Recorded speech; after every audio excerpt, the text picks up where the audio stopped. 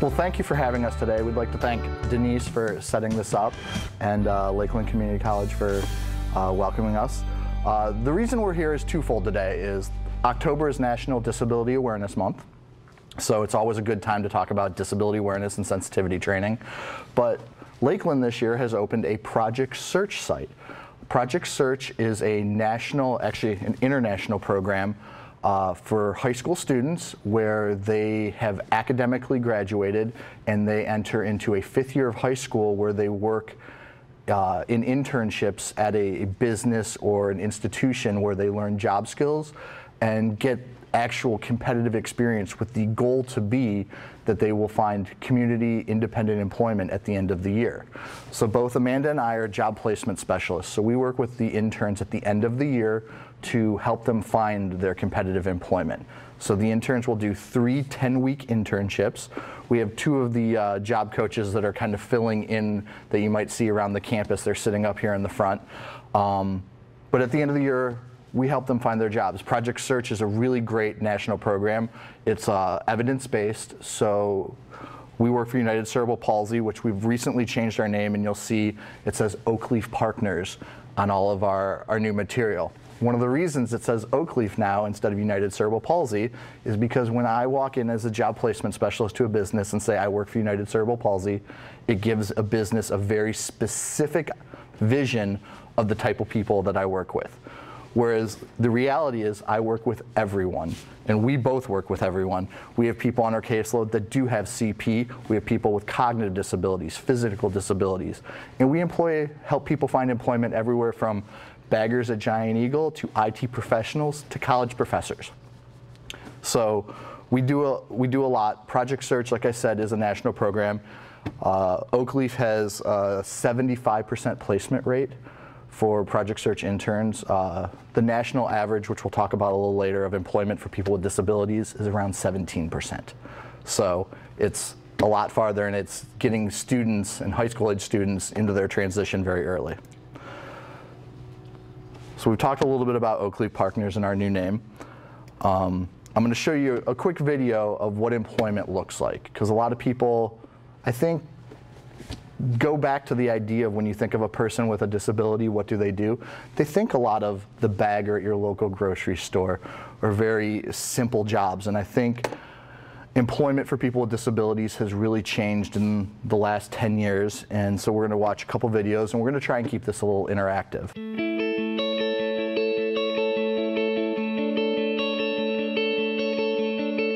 For people with disabilities, a job means so much more than a paycheck. A job means dignity, self-worth, independence. At Oakleaf Partners, we believe everyone should be given the opportunity to get a job that matches their abilities.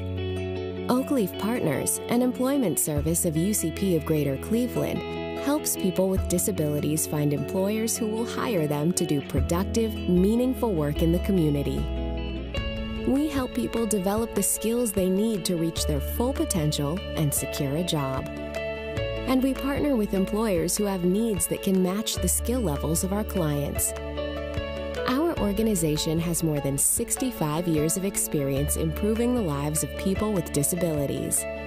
We know how to prepare them for employment and how to help employers make the most of their talents. A job can be a path to freedom and independence. At Oakleaf Partners, we empower independence that works for you.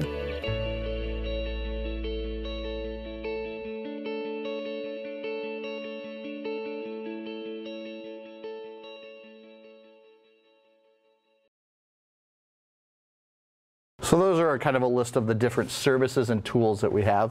And we'll have business cards, and we'll be able to answer questions at the end. So let's get into this presentation a little bit. So we have a group of famous people. Does anybody know what these famous people all have in common? Anyone? I guess a disability. They all have disabilities. We can go through. Does anybody, hopefully everybody knows everybody in the 5 pictures. But does anybody know what Abraham Lincoln, what his disability was? He had a mental health disorder with depression. He also, it was rumored and it was never found out that he had Marfan syndrome and possibly autism. Bruce Willis. Does anybody know? Bruce Willis had a horrible stutter as a child and a speech impairment, and he was also dyslexic. Albert Einstein. He's autistic. I just heard it in the back. Franklin Roosevelt. Polio.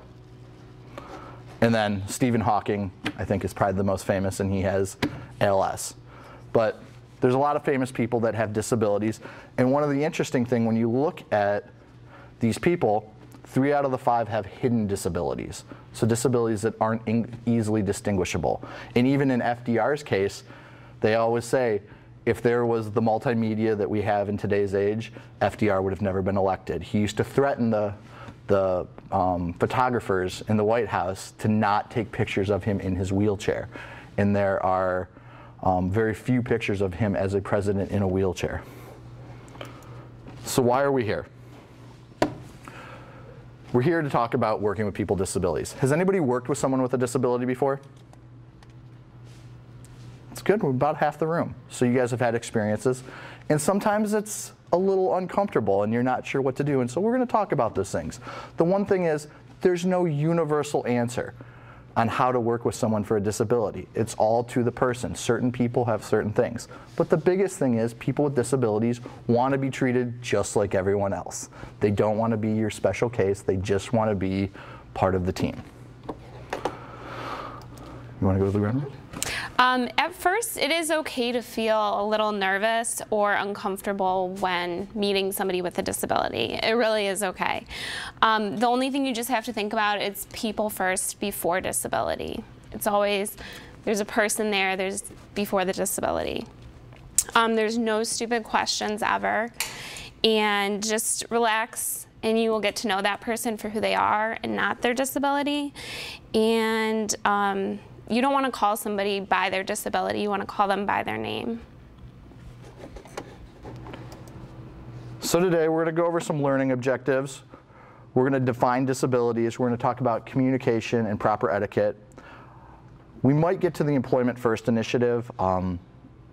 Employment First, I can give it to you in a nutshell. For a long time, people with disabilities, especially with significant physical or cognitive disabilities, were put into workshops or day programs, and they were not ever offered employment.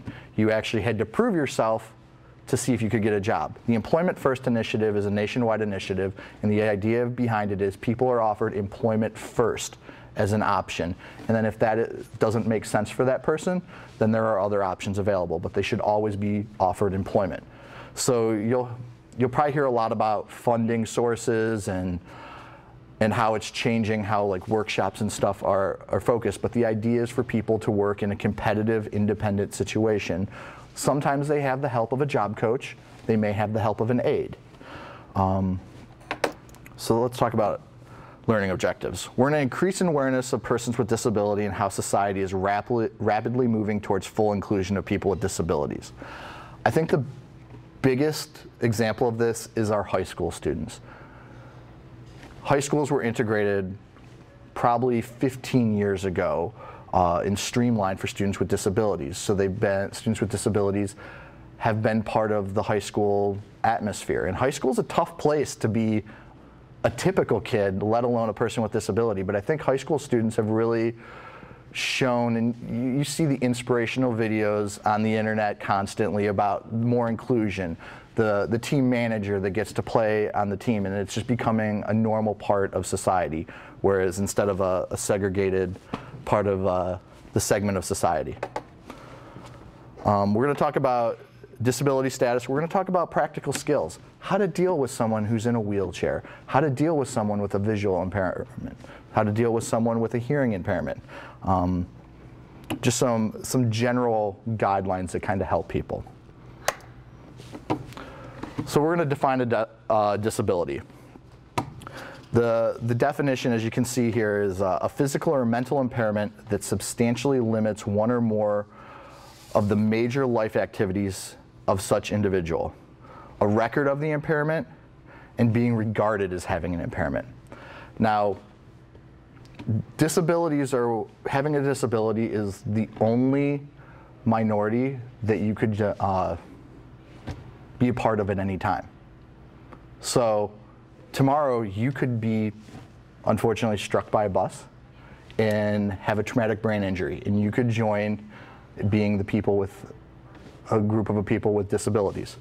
Whereas any other minority groups, you are or you aren't. It's very hard to join part of that group. Whereas being a person with a disability is a group that you can join at any time. You could have a stroke. There's a lot of ways you could lose your vision, you could lose your hearing. There's lots of different ways that you can become part of this group. So we're going to watch another real quick video. This, people may recognize this video. It aired during the Super Bowl a couple of years back, which Super Bowl commercials, everybody knows how expensive they are. And they got some money together, and it's just kind of a light-hearted commercial dealing with people with disabilities and how you frame them. Sure, I'd like to diversify my workforce. I just wish that all of the important information was gathered together in one place. Done. Thanks. Do you work here? Not yet. From tax info to debunking myths, the Field Guide to Evolving Your Workforce has everything you need. Download it now at thinkbeyondthelabel.com. So it goes back to that thinking behind the label. I think when we think of a person with disability, we ought to automatically make a lot of assumptions about someone. And I think every person has their own strengths and weaknesses that we deal with as a society. And a person with a disability is no different. They're going to have strengths and they're going to have weaknesses. And that's how we deal with them. So we'll talk about types of disabilities. There's visual impairments, vision loss or low vision, but it can also be total blindness. And there's a varying degree, and it affects people very differently. Both Amanda and I are finding right now, we both have clients on our caseload right now that are totally blind. And there are very unique challenges. There are screen reading programs. Some people may have heard of it. It's called JAWS. JAWS is a great program. JAWS doesn't work with a whole lot of other software, especially in the corporate setting and custom developed software. JAWS has a hard time. So if you have total blindness, it's much harder than if you have low vision. There are screen magnifying software and a lot of different things. So even within the types of disabilities, there's a large array of how it affects different people. There's hearing impairments, hearing loss, and total deafness. Speech impairments, often related to hearing. There could be stroke. There could also be cerebral palsy, ALS, different things that can cause speech impairments. Physical and mobility impairments, that would be just limitation to the function of limbs, the body itself, fine motor ability. There's also hidden disabilities, which we're seeing a lot right now, which is mental health, seizure disorder, developmental. You can have intellectual, cognitive disabilities, autism spectrum disorder, which is very, very long type of, spectrum. You can have somebody very high functioning with autism or somebody lower on the spectrum. And you also have learning disabilities.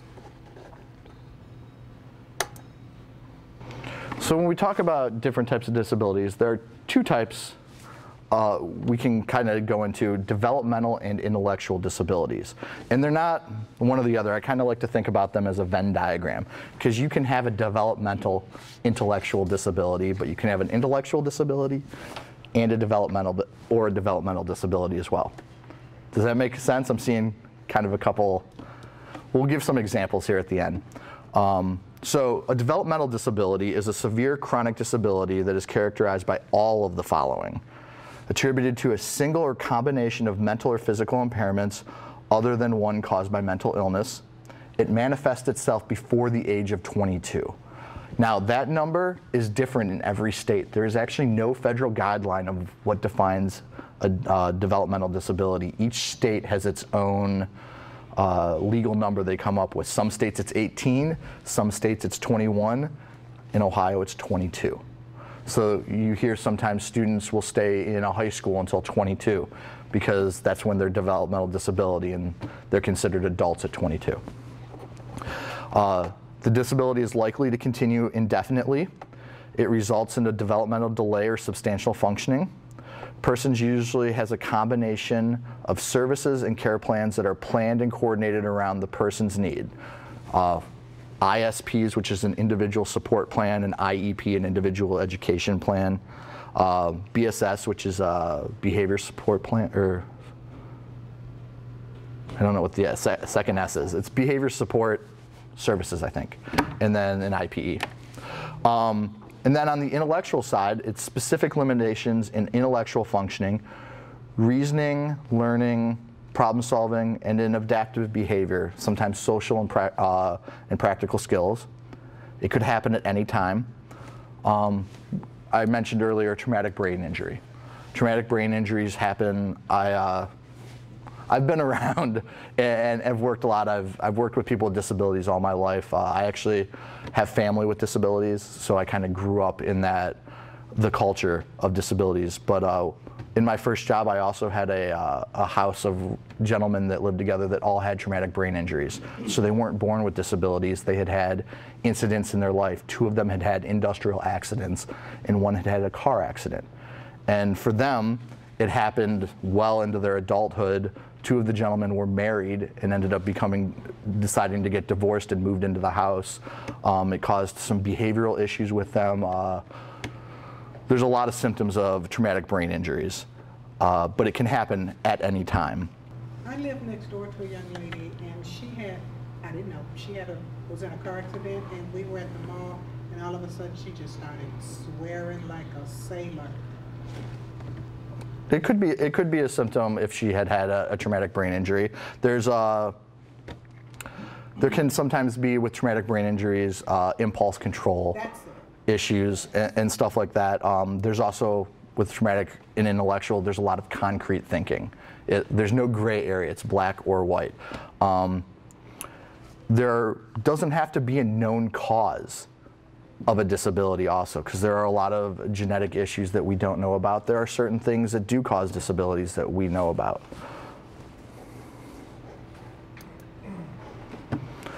Keep in mind, people with disabilities have varying levels of ability and may learn a little more slowly. That doesn't mean that they don't have the capacity to learn. It just means that we need to think about different ways in how people learn. As educators, I'm sure everybody's aware that people learn very differently. Some people are visual learners, some people are auditory learners, some people are experiential learners. If you were going to stereotype, people with more intellectual disabilities are going to be much more experiential learners. That is not parse and parcel for everybody, but experience and having that experience of doing something and trying something first is going to be usually a better way for them to learn. Some people may have a hard time remembering newly obtained skills. They may have a hard time using what they have learned and implementing in a new situation. So we have this happen quite often where we work with an individual, because after an individual gets a job through us, they have access to job coaching. So a job coach may come in and help them for the first week or 2, get acclimated to the job, augment some of the training that the employer is doing. The job coach teaches to a specific situation where Bobby's going to unpack these boxes and put them on the shelves on the left side of the warehouse. Well, the warehouse changes the one night, and Bobby now has to put the boxes on the right side of the warehouse. So he knows how to take the boxes off the truck, he knows how to scan them, he knows how to do the process, but the actual where they're going in the new location can sometimes throw people off. So they know the process, but the new situations can give them trouble. And we can adjust that through coaching and natural supports. One of the biggest things that we always advocate as an agency is natural supports, and that's the people that work with the individual. They're going to be there day in and day out. So being a support and treating them like everyone else is really where you want to kind of start off at. This is important because this can really happen, like Andy said, to any of us at any second. We also, the persons with the disabilities is the largest minority group, as Andy also stated.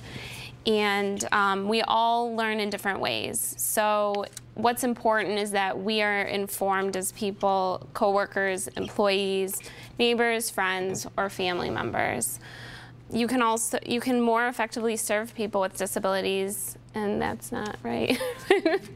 You can represent a Lakeland in a responsible and ethical. Plagiarized myself, sorry. In a responsible and ethical manner. So let's talk a little bit about communication. We want to focus on the communication itself. You heard me mention a while back that sometimes people are a little more concrete thinkers. I used to work with a young lady, and staff would come to me and say, she's getting upset and we're having behaviors from her. And what staff would do is she would ask a question, can we go get ice cream tonight? And staff didn't want to tell her no. So they'd say, we'll see, or maybe. Well, in her mind, you didn't say no. So it means yes. So having very clear and concise communication with people, and I don't always think that we're the best people are the best communicators. Having very clear, concise statements of what you want and what your expectations are really what we need to focus on in the communication, and how best to transmit it. I feel like I'm talking a lot. Like I could do this a lot better if I was just giving you short statements of clarity to clarify what we want. The other thing is when you're communicating is to clarify with the person so they understand what you're talking about. I think we do this naturally with people. Short statements, do you know what I mean? You get that, right? Statements like that when I ask questions or when people ask questions. To use people first language, focus on the person, not the disability. Can anybody give me an example? Or actually I think we have a list of, yeah, we have a list of people first languages, so we'll kind of go over that. And avoid group designations. The disabled, the handicapped. So a word that just drives me nuts, probably almost more than the R word itself, and I won't even say it. But those words reflect individuality and equality and dignity. So you want to use words like that. But an interesting thing about the word handicap, does anybody know where that actually comes from, where the word handicap comes from? So it comes from England and between the 17th and 1800s. And people with disabilities wouldn't have money, so they would go out and have their cap out, cap in hand. And it became the handicapped. And that's how they would beg for money. And that is where that actual term comes from. So it's kind of an interesting thing, and still people call it handicap parking, and hopefully someday we'll change it to disabled parking. Negative language. I'm sure we talked about the R word. We're trying to eliminate that. There's lots of campaigns out there to eliminate the word retarded from popular language. Even here in Lake County, within the last 10 years, it used to be called MRDD, or the Lake County Board of Mental Retardation, and now it's called the Lake County Board of Developmental Disabilities. So there's been a popular change in how we refer to people. People aren't struggling with things or suffering or afflicted with a disability. They live with it. There's a video that we're going to see in a little bit that a woman, I could probably just play that, and she kind of sums everything up perfectly. Also, handicapped is a race for horses. If you happen to have a disability, it doesn't make you normal, able-bodied. It makes you non-disabled. Sometimes you'll hear people referred to typical and non-typical. That has come up. I've seen a lot of school districts have begun using that. And then legislation like Rosa's Law to spread the word to end the word. And that has to do with the R word. Are you going to go back on this? Okay. Should I just go back and forth? Yeah. Okay, so we're just going to go through the negatives and the positives, how you should refer to somebody with a disability. So the negative, which it's hard to even say, but the retard or the retarded is a person with an intellectual disability. The blind, you should say a person who is visually impaired. The disabled should be a person with a disability. And do you see how the person's always in front of whatever you're saying that is the disability? The deaf, a person who is hearing impaired. A CP victim, a person with cerebral palsy. An epileptic is a person with cerebral or with epilepsy. Person confined to a wheelchair is a person who uses a wheelchair.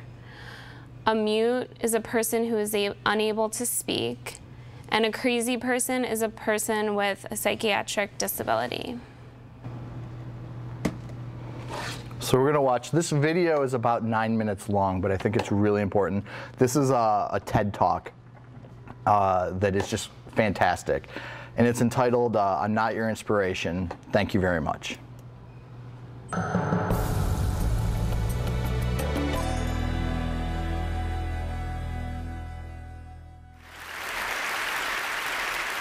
I grew up in a very small country town in Victoria.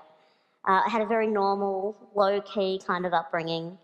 I went to school, I hung out with my friends, I fought with my younger sisters. It was all very normal. And when I was 15, a member of my local community approached my parents and wanted to nominate me for a Community Achievement Award. And my parents said, that's really nice, but there's kind of one glaring problem with that. She hasn't actually achieved anything. Yeah, and they were right. I went to school, I got good marks, I had a very low-key after-school job in my mum's hairdressing salon, and I spent a lot of time watching Buffy the Vampire Slayer and Dawson's Creek. Yeah, I know, what a contradiction. But they were right. I wasn't doing anything that was out of the ordinary at all. I wasn't doing anything that could be considered an achievement if you took disability out of the equation. Years later, I was on my second teaching round in a Melbourne high school, and I was about 20 minutes into a Year 11 legal studies class when this boy put up his hand and said, "Hey, miss, when are you going to start doing your speech?" And I said, "What speech?" I'd been talking to them about defamation law for a good 20 minutes. And he said, like your motivational speaking. When people in wheelchairs come to school, they usually say, like, inspirational stuff. Yeah. It's usually in the big hall. And that's when it dawned on me. This kid had only ever experienced disabled people as objects of inspiration. We are not, to this kid, and it's not his fault. I mean, that's true for many of us. For lots of us, disabled people are not our teachers or our doctors or our manicurists. We're not real people. We are there to inspire. And in fact, I'm sitting on this stage looking like I do in this wheelchair, and you are probably kind of expecting me to inspire you, right? Yeah. Well, ladies and gentlemen, I'm afraid I'm going to disappoint you dramatically. I'm not here to inspire you. I'm here to tell you that we have been lied to about disability. Yeah, we've been sold the lie that disability is a bad thing.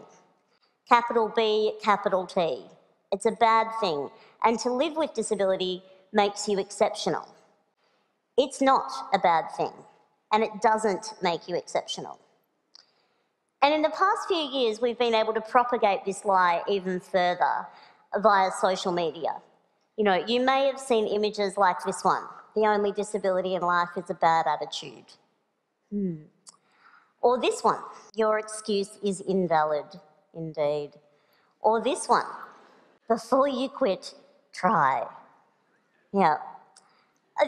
These are just a couple of examples, but there are a lot of these images out there. You might have seen the one, the little girl with no hands drawing a picture with a pencil held in her mouth. You might have seen a child running on carbon fibre prosthetic legs. And these images, you know, there are lots of them out there. They are what we call inspiration porn. And I use the term porn deliberately because they objectify one group of people for the benefit of another group of people. So in this case, we're objectifying disabled people for the benefit of non-disabled people. The purpose of these images is to inspire you, to motivate you, so that we can look at them and think, well, however bad my life is, it could be worse. I could be that person. But what if you are that person? I've lost count of the number of times that I've been approached by strangers wanting to tell me that they think I'm brave or inspirational. And this was long before my work had any kind of public profile. They were just kind of congratulating me for managing to get up in the morning and remember my own name. And it is objectifying. These images objectify disabled people for the benefit of non-disabled people. You know, they are there so that you can look at them and think that things aren't so bad for you, to put your worries into perspective. And life as a disabled person is actually somewhat difficult. We do overcome some things. But the things that we're overcoming are not the things that you think they are. They are not things to do with our bodies. I use the term disabled people quite deliberately because I subscribe to what's called the social model of disability, which tells us that we are more disabled by our bodies, the society that we live in rather, than by our bodies and our diagnoses. So I've lived in this body a long time. I'm quite fond of it. It does the things that I need it to do, and I've learnt to use it to the best of its capacity, just as you have. And that's the thing about those kids in those pictures as well. They're not doing anything out of the ordinary. They are just using their bodies to the best of their capacity. So is it really fair to objectify them in the way that we do, to share those images? People, when they say, you know, you're an inspiration, they mean it as a compliment. They mean it as a compliment. And I know why it happens. It's because of the lie. It's because we've been sold this lie that disability makes you exceptional. And it honestly doesn't. And I know what you're thinking. You know, I'm up here bagging out inspiration. And you're thinking, geez, Stella, aren't you inspired sometimes by some things? And the thing is, I am. I learn from other disabled people all the time. I'm learning not that I am luckier than them, though. I am learning that it's a genius idea to use a pair of barbecue tongs to pick up things that you drop. I'm learning that nifty trick where you can charge your mobile phone battery from your chair battery. Genius. We are learning from each other strength and endurance, not against our bodies and our diagnoses, but against a world that exceptionalises and objectifies us. I really think that this lie that we've been sold about disability is the greatest injustice. It makes life hard for us.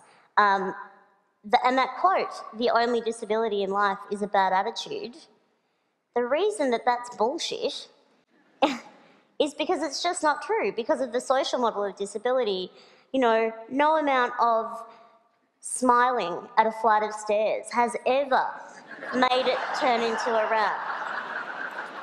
Never.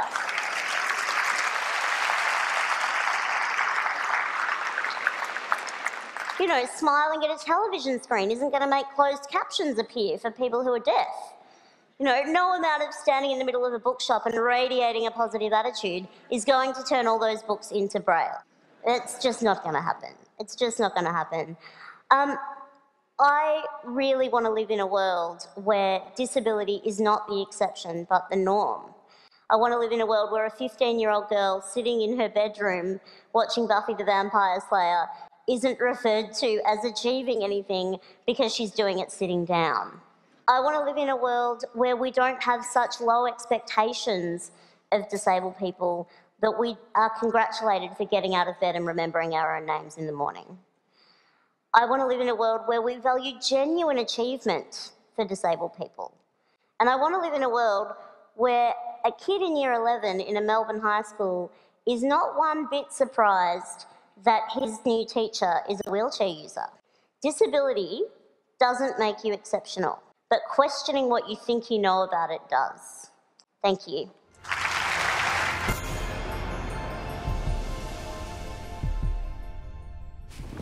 I love that talk. It's easily my favorite TED Talk that I've seen in quite a long time, and she really nails everything that I've kind of always wanted to say in a short period.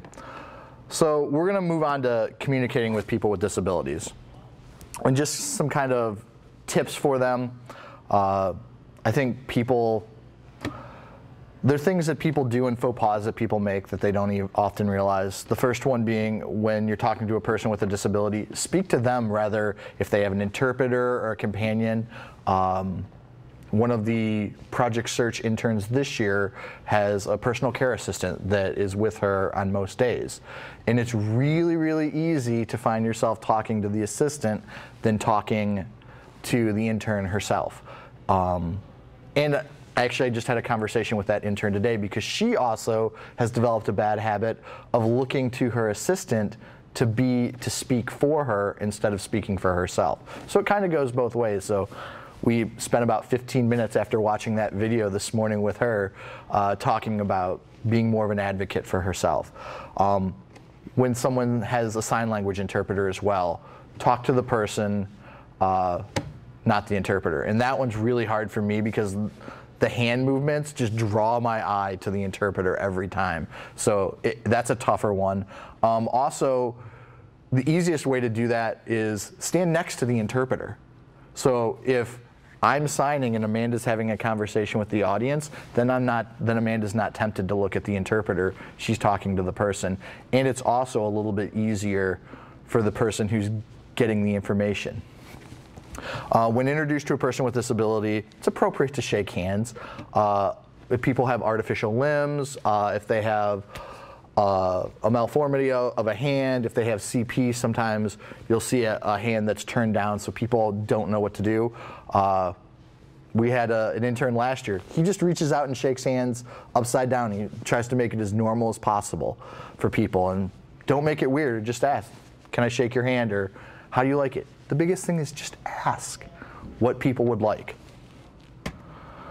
When meeting a person who's visually impaired, verbally identify yourself and others who may be with you in the conversing group, and remember to identify the people that are speaking. Also remember to say goodbye. People tend to we back out of conversations a lot, especially if they're uncomfortable conversations and you're a group of people, you kind of slink away. If you're visually impaired, you don't know that somebody's gone. So it's really important to announce yourself when you come and when you go to a person. If you offer assistance, wait until it's accepted. Just don't assume that some people want help. I was with a gentleman, one of my clients that is totally blind, and I asked him the other day, do you want my elbow? And I also always ask him, what side do you want me on? Because depending on the person, they might want you on their left side, they might want you on the right. The standard is to be on the person's left, but each person is individual. But we kept getting to the doorways, and I'm a bigger guy, and he was a little bit of a bigger guy, and we could not get through the doorways. So finally he told me, hey, when you get to the doorway, go in first and then let me go through the door, because I'm tired of getting stuck. Because two of us trying to fit through a doorway with a cane and an elbows out, it didn't work. So he told me what he wanted, and we just made it work. What if you're passing someone who's visually impaired in the hallway? Do you know them, or are you just saying hi to them because you feel obligated to say hi? Actually, I would, if there's only two of us in a hallway passing each other, I would, look at that person and say hi. If they're walking down the hall and yeah.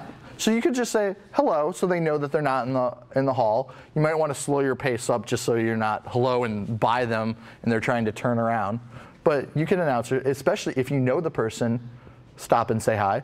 But if you don't know someone, you don't have to feel obligated to say hi to every blind person or disabled person that you meet. Just treat them like everybody else. I know it's kind of that. Exactly. Yes. That's your point. I don't say hi to everybody, so I don't, like, unless I know you or I have to have a conversation with you, I don't say hi to people. And I'm the complete opposite. I would say hi to you regardless. So, Non-disabled or disabled, I would say hello. treat adults as adults. That's, I think, something that, especially when you deal with someone with a cognitive disability, we baby people often. Also, never patronize people who use wheelchairs by patting them on the head or the shoulder. Don't lean on the wheelchair. Think of the wheelchair as an extension of somebody's body. I wouldn't talk to Amanda like this and lean on their wheelchair or do this. She'd probably go to HR. She's probably gonna go to HR afterwards. Why would you do it to a person in a wheelchair? Also, don't just assume that someone wants to be pushed if they are in a manual wheelchair or a motorized wheelchair. You may offer to get the door, but also offer and make sure that they want the help. Elizabeth today, and she is the intern that is in the motorized wheelchair, we were kind of talking about frustrations and different things like that, and she was lamenting that it's not just here, it's everywhere. The timing on the doors, on the automatic doors, isn't always quick enough because she's a little slow on the trigger. So she's like, I keep getting hit in the back by the doors. And she was at her dad's office the other day, and she said it knocked her good, like knocked her off kilter, and she got stuck in the doorway. So you can ask, hey, would you like me to hit the button? She had mentioned there was a place where there's a heater out in front of one, so she has a hard time reaching the button and getting out of the way so the door doesn't smack her when it opens. That happens. So you can always offer assistance that way. Listen attentively when you're talking with a person who has difficulty speaking. Don't try to finish their statements. We live in a society that's very rushed, so we're always on the move, and it's very easy we finish each other's statements.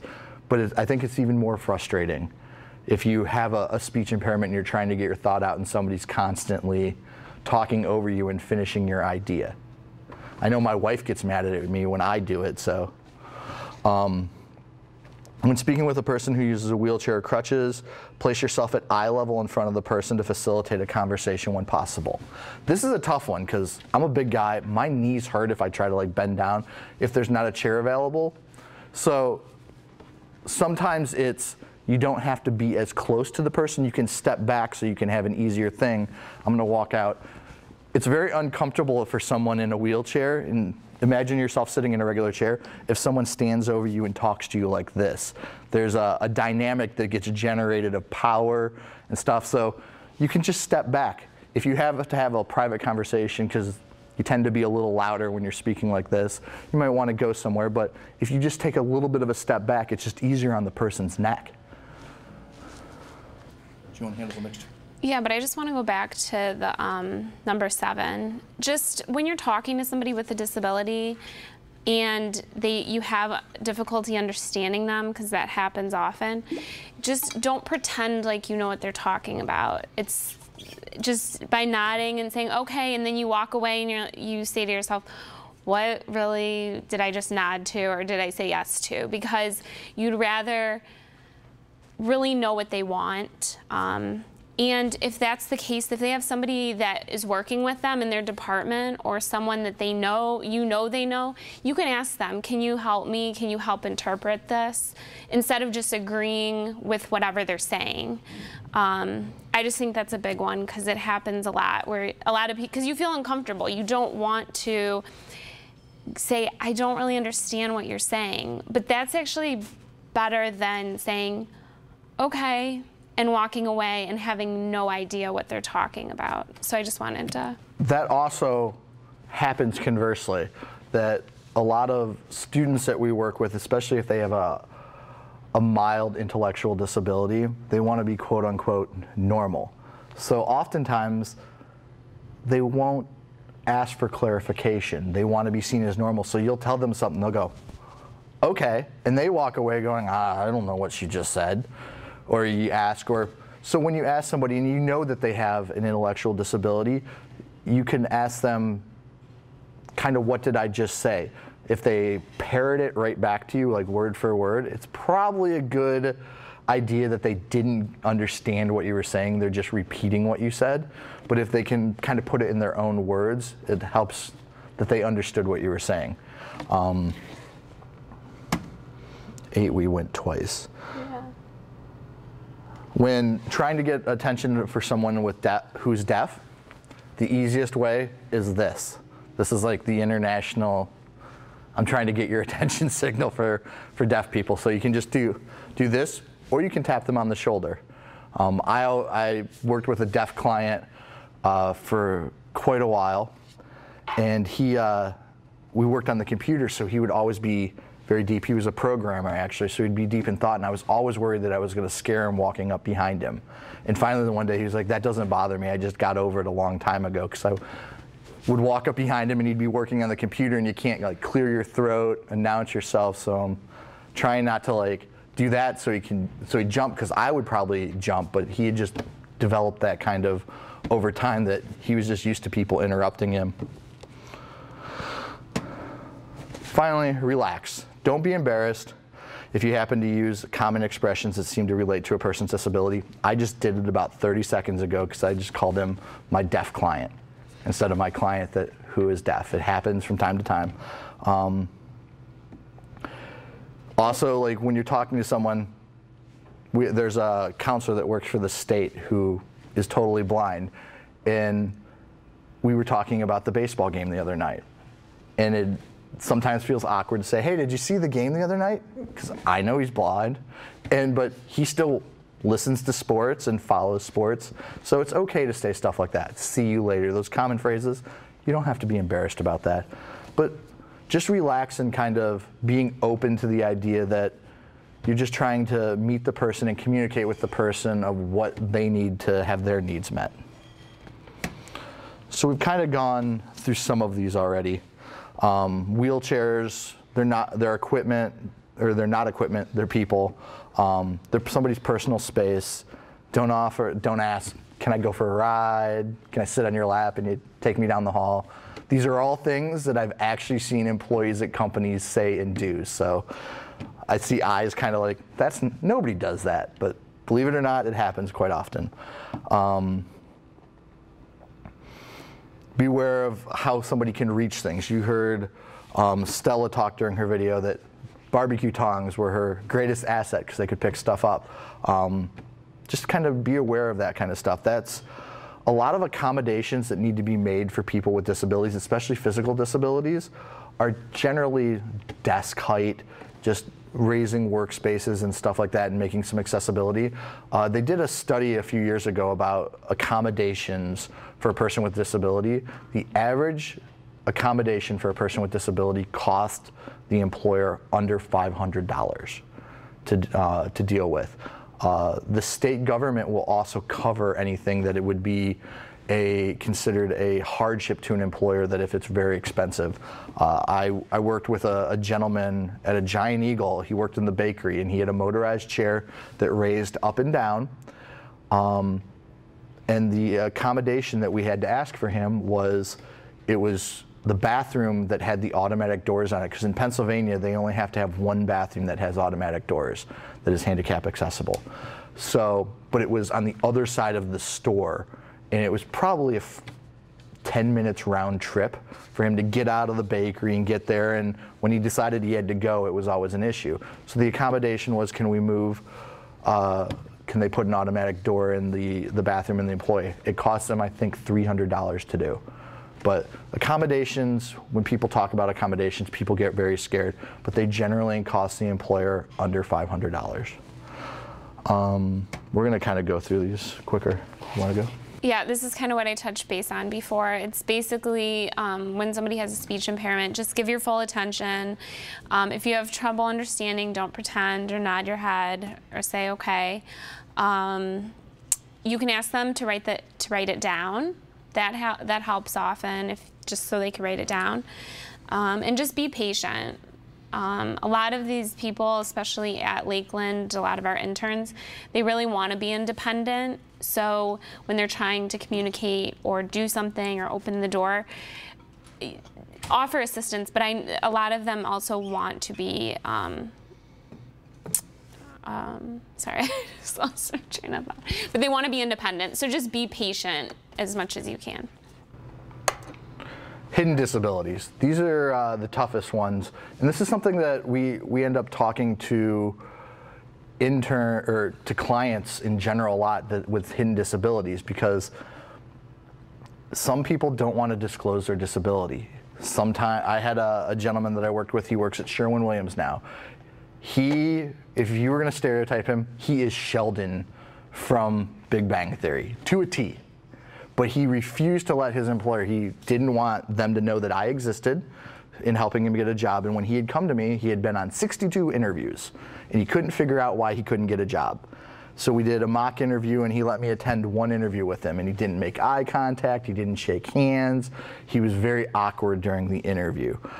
So we worked on some of that stuff, and magically, he went to this interview, got a job at Sherwin-Williams. He was well qualified, he's an IT analyst for them, but he never wanted them to know that I existed and didn't disclose to them when he first started. So we kind of would meet outside of work and have coffee once a week in the morning and talk about how work was going and stuff. And he told me, I'm going to let him know that I have a disability. I'm comfortable with my boss, and I'm going to tell him now. I said, that's awesome. So it happened, and I called him. I said, how'd it go? And he was like, well, my boss told me he said he knew something was up. But he was waiting for me to tell him, because he wasn't going to ever accuse me. And he said that made me feel good, because he knew that there was something going on with me, but he was comfortable enough with me, and I feel better about it. So it's something that we struggle with when someone has a disability, because we talk to them as job placement specialists often about the benefits and the cons of disclosing your disability. And for some people, it's very hard, especially people that are higher functioning. They don't want to be seen as different. And that's what this whole training is about.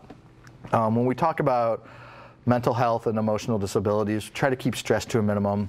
Life is stressful, so that's a tough one. But if you know that someone has a mental health disability and they're having issues, ask how you can help. That's probably the best thing that you can do. When you're working with someone with a developmental or an intellectual disability, speak clearly, be specific, be patient. Routine works very well. Also, direct verbal explanations, allowing extra time for reading. As job coaches, we do a lot to try and help people with task lists. Sometimes we have clients that don't read, so we use visual cues for people to remind them of things to do. I have a gentleman that works at Parma Hospital, and he has a very specific list of things, but he can never seem to remember like 2 parts of the kitchen he has to mop at the end of the night. So all we did was at the door where he clocks out, took a picture of where he's supposed to mop, 2 pictures, and laminated them and stuck them right above the time clock. So he always, when he clocks out, he's like, oh man, I forgot to mop that. And he goes back, and it's just a simple visual reminder of, did you do this? Autism. There's often a lot of sensory things that go along with people on the spectrum. There's often a lot of rigidity in thinking. They believe how things should be, and they should be a very specific way. And that's something when we work with someone on the spectrum, it's a two-way street. We're working with them to be more flexible, and the employer to understand that they don't always see things in a gray world. It's a black and white situation.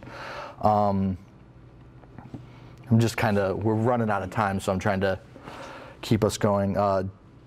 And I just want to say the other thing with hidden disabilities, for job developers like Andy and myself, we have, like he said, we have to talk to the employers about some of the things that you might not see right away or whatever. But we also have to talk to all the other coworkers, because we'll place someone and you'll have, for instance, I have a girl at Panera, and the other coworkers are like, I don't understand, she's not doing it this way or this way, and so we also have to let them know that this is how she learns, and this is because they don't see it, and they're also young kids working there. So, and this training is something that we often do when people are hired. If the employer comes to us and says, hey, I just hired this person, they've disclosed to me, would you be willing to come in and talk to my staff so we can tailor it to the person's disability?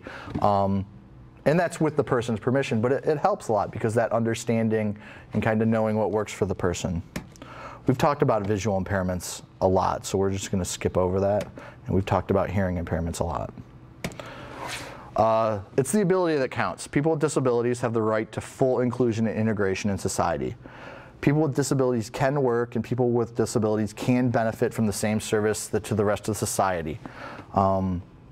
And they deserve the opportunities to work just like everyone else.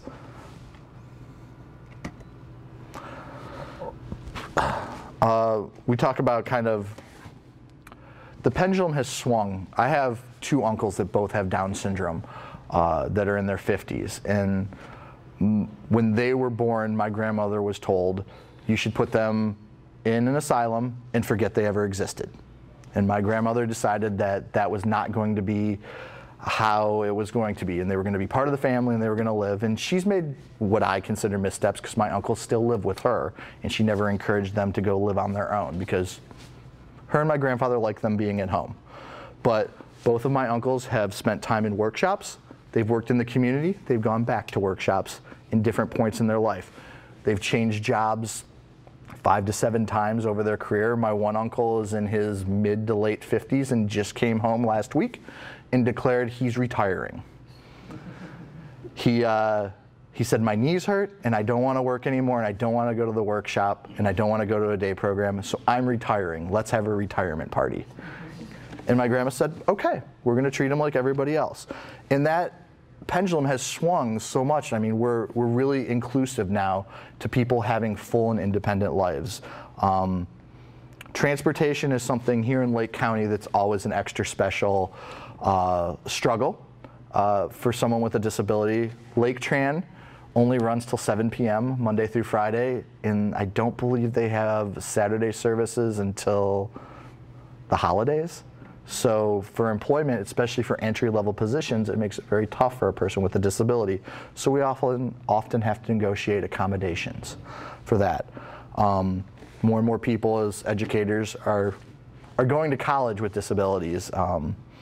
And people just don't want the pity or empathy. They just want to be treated like everyone else. So what can you do? Challenge the derogatory language and jokes. Take responsibility for making all people feel welcome, and get to know people with disabilities. And we're right at our time. So does anybody have any questions? This was good. Lady in the back. What kind of accommodations are there for people with mental illnesses, like depression? Accommodations always have to be reasonable. Sometimes accommodations could be a reduced workload, so taking a full-time job to a part-time job. Sometimes it could be a delayed start time. There's actually, we just went through a case with a young man that there is no federal guideline that where an employer is required to do a delayed start time or an indefinite start time. A lot of accommodations we often find are around if you need to go to a counseling appointment or see a doctor, so you can get off to go receive treatment that you need to, or having indefinite leave, especially when we deal with individuals with schizoaffective disorders and stuff. If they're cycling or through bipolarity, if they need some time off, sometimes that works through FMLA and stuff like that. But those are kind of the accommodations. Any other questions? Thank you for having us. Yeah, thank you.